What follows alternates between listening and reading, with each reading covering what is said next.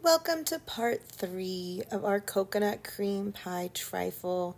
So all we're doing today is we're just going to add a little bit of shredded coconut to that Cool Whip and pudding mixture and mix it together gently.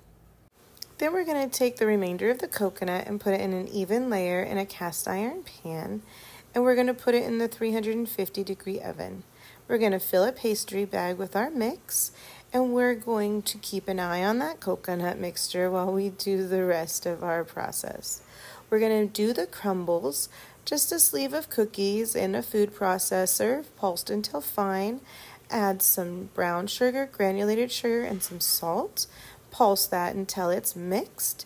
Then we're going to take a stick of melted butter, and while it's running on low, we're going to drizzle in that butter and mix it until it's just mixed together. Should be about wet beach sand.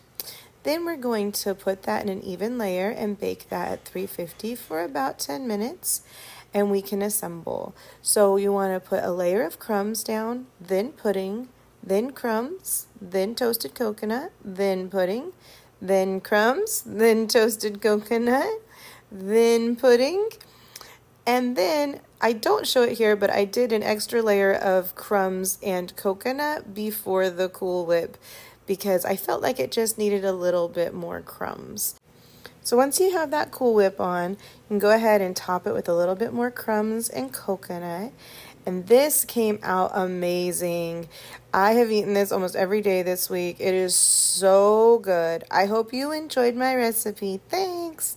Bye.